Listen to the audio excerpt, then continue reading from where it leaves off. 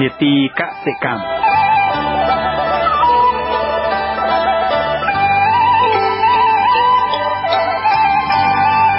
ម្ទេសត្រូវបានគេស្គាល់និងពេញនិយមប្រើប្រាស់ទូទាំងពិភពលោកជាយូរយារណាស់មកហើយម្ទេសមានលក្ខណៈពិសេសគឺរសជាតិហឹរនិងមានក្លិនឆួលដំណាំម្ទេសជាប្រភេទរុក្ខជាតិបែកមែកច្រើនហើយដើមរបស់វាមានថ្នាំងឯឫសរបស់វាចាក់ទៅក្នុងដីបានជ្រៅស្ថានភាពដាំម្ទេសនៅក្នុងប្រទេសកម្ពុជាបែបណាសូមស្ដាប់សេចក្តីរាយការណ៍របស់អ្នកស្រីអុកសាវរីដូចតទៅ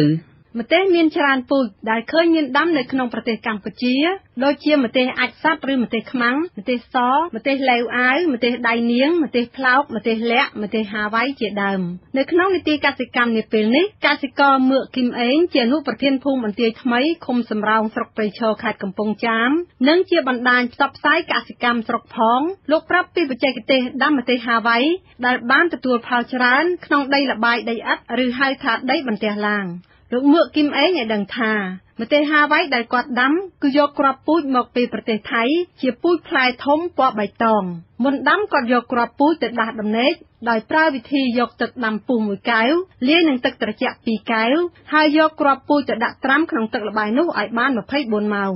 នៅពេលត្រាំគ្រាប់ពូជរួចគាត់យកទឹកត្រាំនឹងគ្រាប់ពូជនោះទៅហាលថ្ងៃ2ម៉ោងទៀតបន្ទាប់មកគាត់ស្រង់គ្រាប់ពូជដាក់ក្នុងក្រណាត់ចងមាត់ជាប់យកទៅផ្អាប់ទុកក្នុងធុងទឹកកកស្ងួតគឺធុងដែលគ្មានទឹកទុកនៅក្នុងនោះចំនួន3យប់ឲ្យវាដុះពន្លកដាក់ក្នុងធុងទឹកកកស្ងួតហើយមើលរយៈពេល2ទៅ3ថ្ងៃហ្នឹងវាអាចយើងដុះពន្លកហើយប៉ុន្តែយើងដាក់ហ្នឹងគឺយើងមើលរាល់ថ្ងៃសម្រាប់ក្នុង2ថ្ងៃឬក៏3ថ្ងៃហ្នឹងគឺយើងមើលវាបើវាស្ងួតយើងទៅលើទឹកវាឲ្យទឹកវាថែមដើម្បីឲ្យវាមានផ្សែមគ្រាប់ជាប់អីចឹងណាតែណាផ្សែមជាប់ពេកអាចនឹងដុះស្កាត់ឬក៏វាខូចគ្រាប់បាទរយៈពេល3ថ្ងៃហ្នឹងគឺវាដុះពន្លកវាមកពេច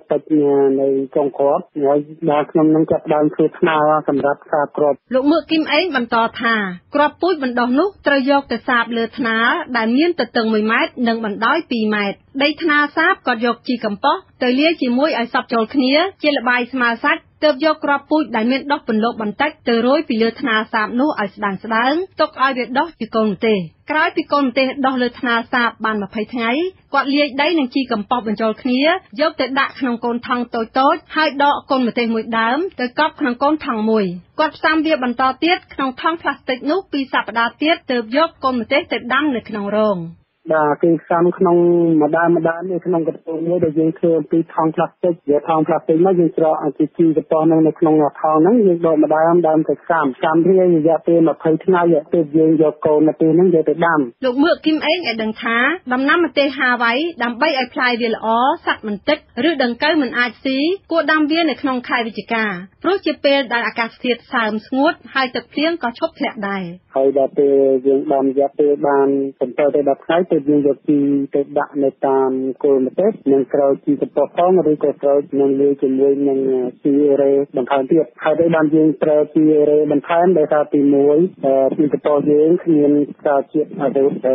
ដូច្នេះយើងត្រូវបន្ថែមហ្នឹងដើម្បីបន្តភ្ជាប់ជាមួយនឹងអារ៉ូតដែលវាការលូតលាស់កូនម្ទេសយើងបានល្អហើយយើងអាចប្រើនឹងជីកែងដើម្បីគេថា15ហ្នឹងដើម្បីបន្ថែមនៅបន្លែយើងឲ្យវាកាន់ផ្លែកាន់ផ្កាឯកសារកសិកម្មផ្សព្វផ្សាយឆ្នាំ2005ពីបច្ចេកទេសដាំម្ទេសហាវ៉ៃបង្ហាញថាដីដែលម្ទេសហាវ៉ៃដុះលូតលាស់គឺដីឥដ្ឋស្រាលដែលសម្បូរដោយសារធាតុចិញ្ចឹមគ្រប់មុខជាពិសេសដីមានជាតិកំបោរដីជ្រាបទឹករហ័សព្រមទាំងសម្បូរទៅដោយសារធាតុខានិចបើដីល្បាយខ្សាច់ម្ទេសហាវ៉ៃវាចាក់ឫសបានជ្រៅប៉ុន្តែវាត្រូវការទឹកនិងជីបំប៉នច្រើនទើបបានទទួលទិន្នផលខ្ពស់បើដាំលើដីខ្មៅហើយស្អិតល្មមនៅពេលភ្លៀងត្រូវមានប្រព័ន្ធប្រឡាយបញ្ចេញទឹកនៅជិតរងដាំទើបល្អការដាំលើដីមិនមានសំណើមវានឹងធ្វើឲ្យក្តឹបជ្រុះច្រើនឬមិនអាចកាន់ផ្លែតែម្ដងតែបើដីមានសំណើមចន្លោះពីជាង 50% ទៅជាង 57% ក្តឹបវាជ្រុះតែ20ទៅ30% ទេម្ទេសហាវ៉ៃអាចធន់ទ្រាំនឹងដីមានអាស៊ីតខ្សោយនិងប្រភេទដីល្បាយខ្សាច់ដែលមាន pH ចន្លោះពី6ទៅ 6.5 ប៉ុន្តែត្រូវបន្ថែមសារធាតុសរីរាង្គដើម្បីបន្ថយភាពស្អិតនិងងាយស្រួលរក្សាសំណើមដំណាំម្ទេសហាវ៉ៃលូតលាស់នៅក្នុងអាកាសធាតុចន្លោះពី20ទៅ25អង្សាសេផ្លែវានឹងទុំក្រហមព្រមទាំងឲ្យក្លិនឆួលខ្លាំង បើដីដាំម្ទេសហាវ៉ៃកើនសីតុណ្ហភាពដល់ទៅ30អង្សាសេម្ទេសហាវ៉ៃវាមានទម្ងន់ធ្ងន់ហើយទំហំនិងប្រវែងលូតក៏ល្អដែរបើសីតុណ្ហភាពដីដាំម្ទេសហាវ៉ៃកើនដល់36អង្សាសេធ្វើឲ្យផ្លែម្ទេសរួញខ្លីទីផ្សារមិនសូវត្រូវការទេដំណាំម្ទេសក៏ត្រូវការពន្លឺថ្ងៃដែរកាលណាមានពន្លឺថ្ងៃល្អធ្វើឲ្យស្លឹកម្ទេសពន្លាតត្រង់ហើយផ្លែមានពណ៌បៃតងច្បាស់លាស់ប៉ុន្តែបើពន្លឺព្រះអាទិត្យចាំងលើដំណាំម្ទេសហាវ៉ៃបានតែ 50% វាធ្វើឲ្យតងផ្កាគ្រាប់ពូជនិងផ្លែមានទម្ងន់ហើយវាបណ្ដុំវីតាមីននៅក្នុងផ្លែបានល្អឯកសារដដែលបានណែនាំពីការលើករងដាំដោយភ្ជួរដីឲ្យបានជ្រៅធ្វើឲ្យដីធូរបន្សល់អុកស៊ីហ្សែននិងហាលដីឲ្យបានស្ងួតដើម្បីបន្ថយស្មៅដងនិងសត្វចង្រៃក្នុងដីរួចភ្ជួរត្រឡប់នឹងគាដីឲ្យស្មើបន្ទាប់មកលើកជារងយកទៅតឹង 1 ម៉ែត្រ 2 តឹកកម្ពស់ពី 20 ទៅ 25 សង់ទីម៉ែត្របណ្ដោយតាមលទ្ធភាពដីលើករងរួចយកជីកំប៉ុស្តឬជីលាមកសត្វពុកផុយពី15ទៅ20តោនឬជីលាមកមាន់10តោនចាក់ទៅក្នុងរងលើដី1ហិកតាបន្ទាប់មករោយជី15 15 15បន្តិចហើយយកថ្នាំប្រឆាំងនឹងគ្រាប់ស្មៅ 50 cc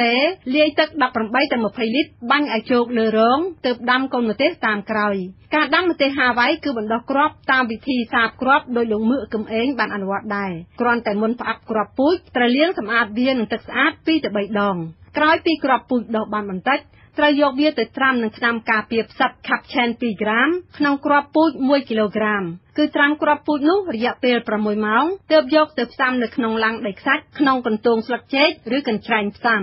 មុនយកកូនម្ទេសទៅដាំក្នុងរងគឺ5ទៅ7ថ្ងៃមុនដកកូនមិនត្រូវស្រោចជីបំប៉នកូនម្ទេសឡើយគឺស្រោចទឹកធម្មតាទឹកត្រូវស្រោចឲ្យជោគនៅពេលមេឃត្រជាក់ហើយដកភ្លាមយកទៅដាំភ្លាមការដាំគឺមួយដើមក្នុងមួយគុម្ពហើយទុកគម្លាត1ទៅ1គឺ60សង់ទីម៉ែត្រចំណែកការដាំកូនម្ទេសហាវ៉ៃរបស់លោកមឿកគឹមអេងគឺដាំចន្លោះកន្លះម៉ែត្រ4ជ្រុងការដាំទុកគម្លាតឆ្ងាយនេះលោកប្រាប់ថាងាយស្រួលថែទាំនិងដាក់ជីផលប៉ះពាល់នៅតែមានដែរមានគឺពពួកតកៃកូនជ្រូកតែនៅពួកហ្នឹងហើយនឹងពួកតកៃចោះផ្លែប៉ុន្តែសំខាន់បំផុតការប៉ះទង្គិចខ្លាំងគឺពពួកអេរ៉ូហើយពពួកផ្សិតចូលនៅកើតនៅជំងឺហ្នឹងពួនទេណាហើយការដាំហ្នឹងគឺយើងដាំនៅផ្ទៃហ្នឹងវាអត់មានការប៉ះពាល់ទៅជាសត្វល្អិតតែមកទេនៅខែ11 12នេះគឺអត់មានផលប៉ះពាល់នឹងសត្វល្អិតទេលោកមឿកគឹមអេងឲ្យដឹងថាម្ទេសហាវ៉ៃគិតពីថ្ងៃដាក់កូនដាំទៅដល់ប្រមូលផលគឺមានរយៈពេល1ខែ20ថ្ងៃលោកអះអាងថាក្នុងមួយគុម្ពនៃដើមម្ទេសគាត់បេះបានផ្លែម្ទេសយ៉ាងទាបពី1គីឡូក្រាមឡើងទៅម្ទេសអាចបេះផ្លែរហូតដល់3ខែទើបដើមម្ទេសអន់ផ្លែលោកថាម្ទេសហាវ៉ៃគាត់លក់នៅក្នុងចម្ការបានតម្លៃតែ 3,500 រៀលទេក្នុង1គីឡូក្រាមនាងខ្ញុំអុកសាវប៊ូរីវិទ្យុអាស៊ីសេរីភ្នំពេញ